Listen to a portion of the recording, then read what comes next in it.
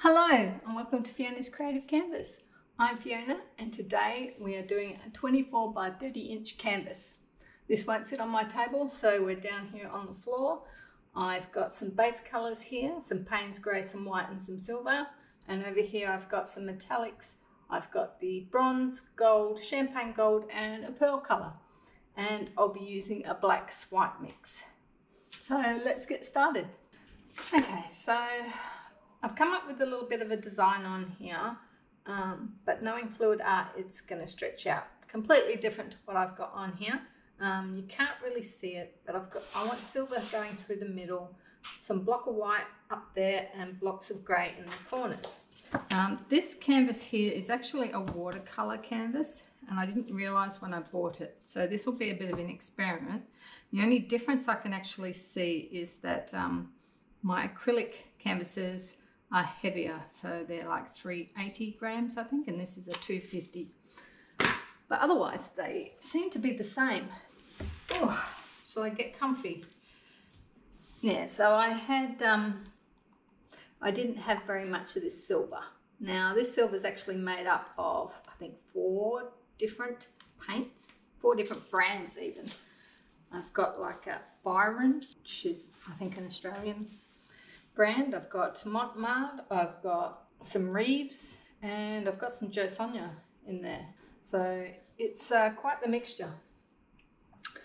But I want that going through here, so I'm going to pour that down first, just because I'm not sure how much of it I've got. Oh, this is always nerve-wracking.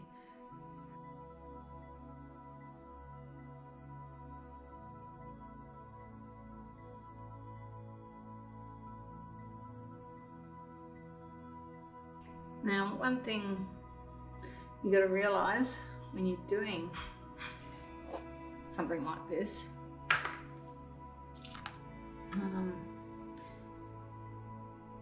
is that the middle is going to stretch out wider than what you might think. So when I did my design, I've drawn it small because I know it's going to stretch out. All right, let's leave that like that. I'm going to add my white next. And my grey will be going here. Oh, I hope I've got enough paint. I have got some spare grey in a bottle somewhere.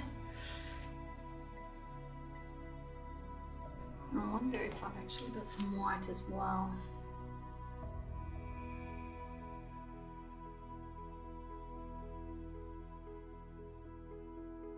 A bit worried because I need it to flow down the sides, obviously. I don't feel like I've got enough here. I thought I had some more white. No, I've definitely got more grey. This grey is a little bit lighter. But I want some more white. There we go, I found it. So I'm just going to take that out a little bit as well. Alright, now I'm going to do my swiping. So I want to go this way, and this way. These two I want to cross. Let's do this one first. We'll do puddles.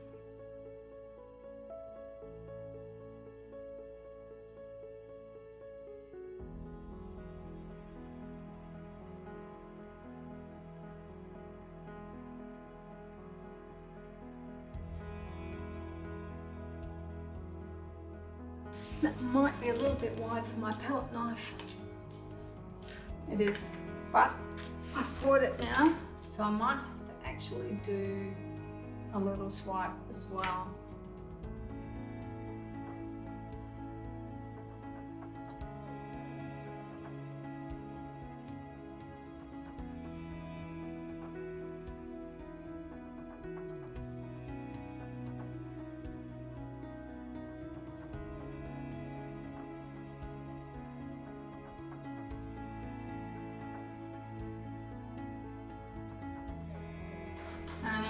do a second swipe using something a bit smaller, I would say.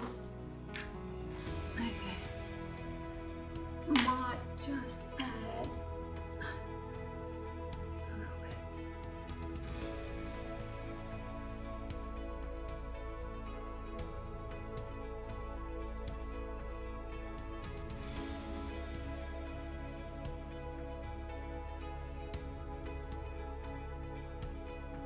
Okay. These are opening up wide. Okay, let's go.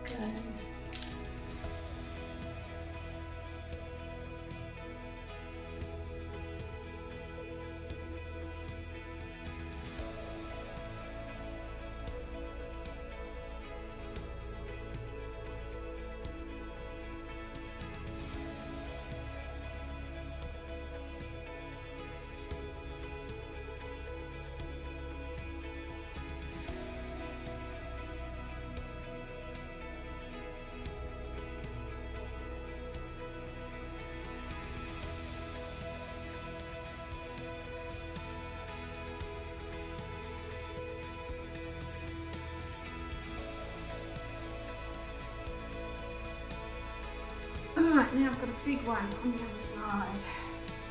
And I'm going to start from up here. Now, I'm not a big fan of those really bouldery looking things.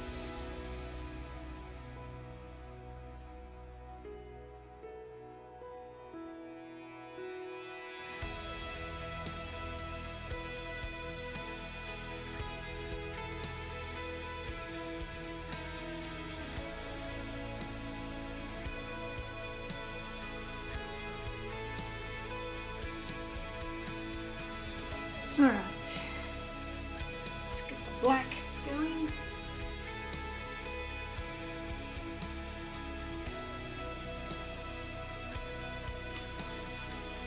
There we go. Sorry if I get my head in the way.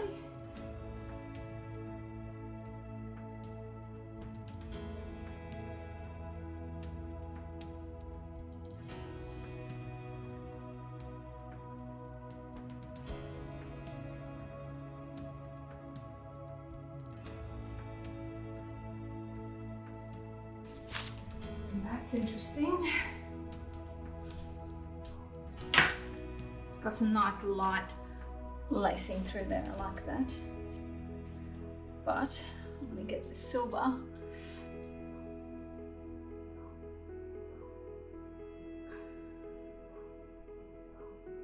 Going through there like that.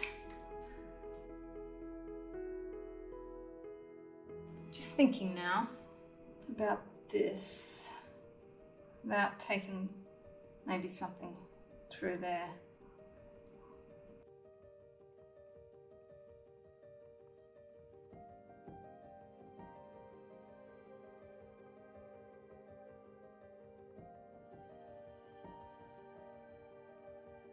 This one was an unplanned swipe, but let's give it a whirl.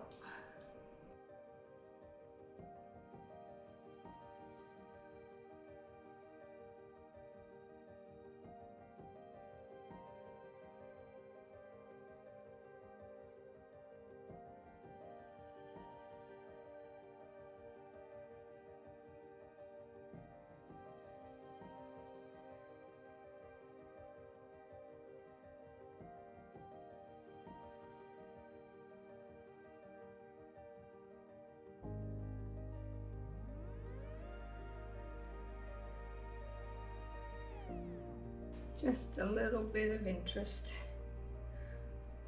I think that's probably about it. But I don't think there's enough paint on the canvas. So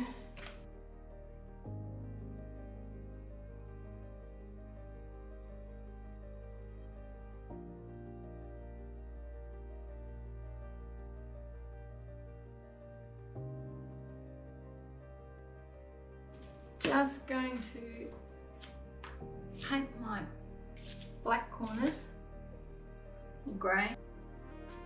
Just gonna use the brush to dab the corner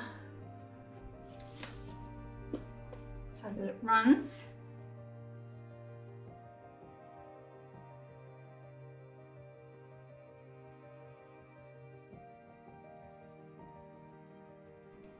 I'm really gonna have to wipe that off because this is supposed to be a white corner. That was a mistake by me.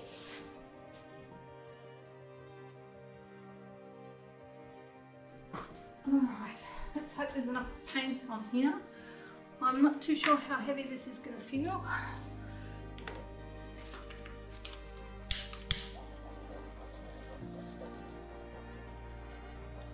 Just get rid of some of these bubbles.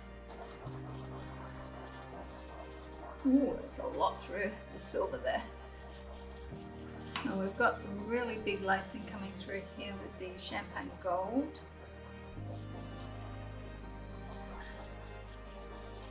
But it makes it a little bit different through that section. I think I want to come this way first. So let's have a go.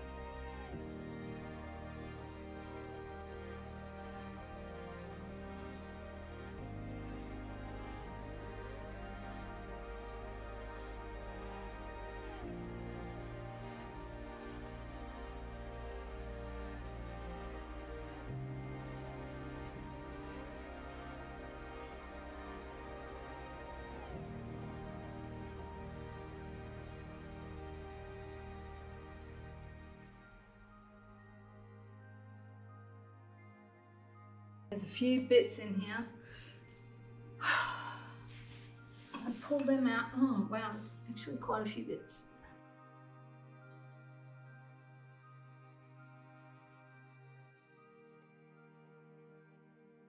No, they're definitely lumps, and I think it's one of my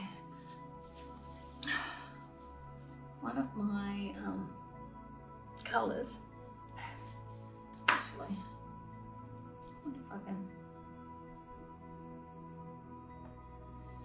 One of my colours is a bit thicker.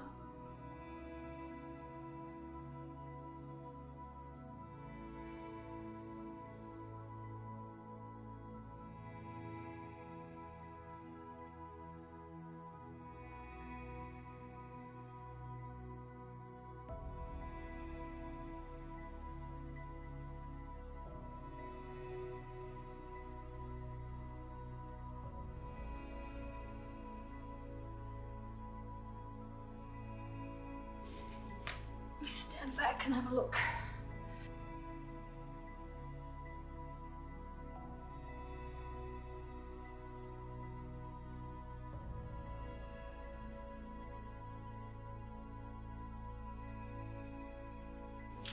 Yeah, okay. It's the first time I've used this.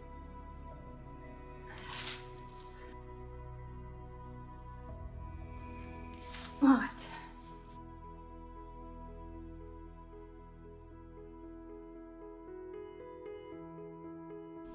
Just trying to get the perfect composition.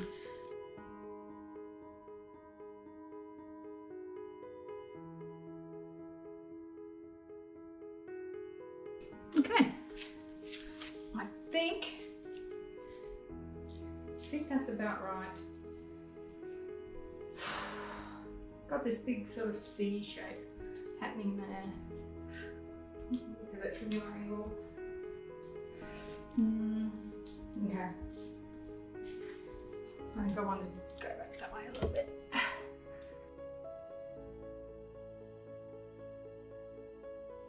I'll show you in a minute. I think I got it working well one way. Two ways.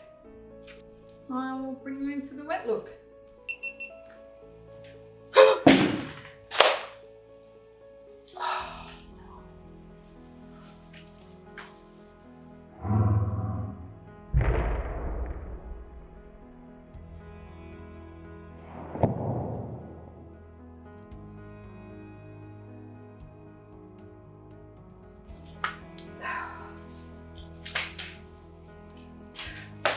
Did you see that, guys?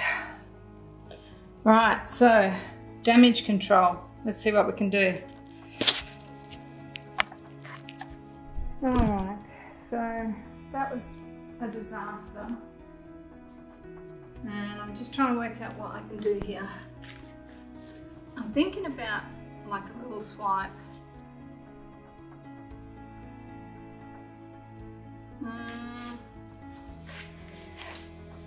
So I'm going to have to tip. I'm thinking. I might try a loaded swipe, which I don't normally do, but desperate times.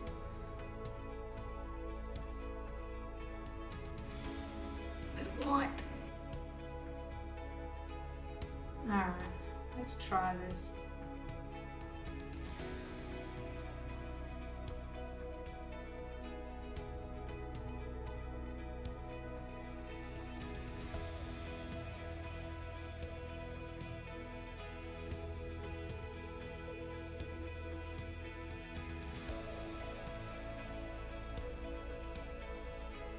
It's kind of interesting. It gives a bit of an unstretched lacing bit.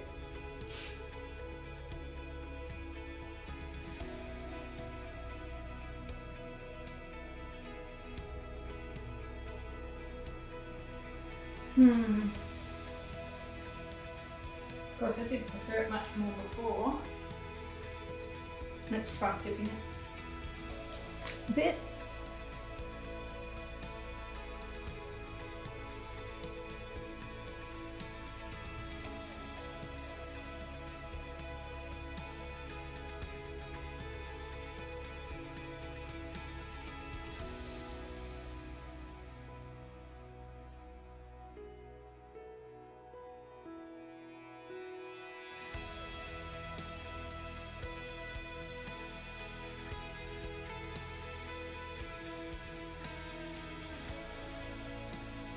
Alright, now I've got to be very careful when I turn my camera off.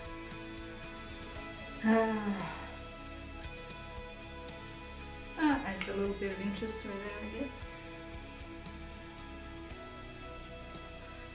This actually down here, this was that big stuff that I didn't like. It looks really cool now.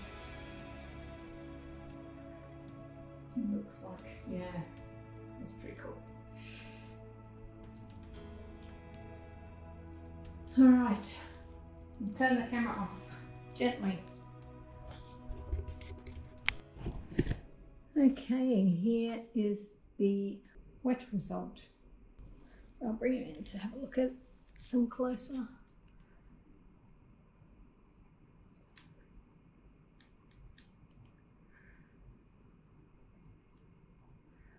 Quite like the black lacing through there. I think I overstretched things trying to fix. I actually really like this bit through here, which is interesting. And I've got my big block of silver, which I was going for, and my corners that are both dark, and then I've got my white up there. And this is my little sort of fix. All right, I'll bring it back when it's dry. Okay, here it is dry. And I will show you something that I'm wondering whether it's caused by the watercolor canvas. It's just very unusual the way it's broken up through here. Although, looking at this here, it's similar. So it could actually be the champagne gold maybe causing that. I did have the champagne gold through here, which created those really big boulders, which I really like now. And it's interesting because I could see a painting using this kind of theme. There's not, I mean, the shine There's a bit of shine through there. It'll be easier tilting it this way. It's quite big though. I'll see if I can turn it around and hold the camera. Oh. Okay, so you can see some different angles. There's that way. And that way. Let's see. Even though it does fit on my bench this way, there's no way I could tilt because it would just tip on the floor. So it's kind of fitting that this one's going up today because today's actually my 6-month anniversary from doing my very first acrylic pour, which was on the 27th of December. And then I did, if you're new here, I did a 30-day challenge of pouring every day for 30 days. So you can find that playlist on my channel if you're a beginner and want to see someone else struggling with acrylic pouring. And here I am 6 months later. So I guess that's about it for this one. I'm not happy with it. The repair job isn't great, and yeah, I'm just not happy with it. So I'm going to paint over this canvas because the bigger canvases start getting up in price, and I don't want to waste it. So I think if this is caused by the watercolor canvas, with having a coat of paint on it, it shouldn't be a problem at all. So it was great to get some experience painting on a big canvas. So yeah, looking forward to doing it again. So that's it for this one. I hope you enjoyed that. Please give it a thumbs up. That helps other people find it. And I will see you all in the next one. Bye.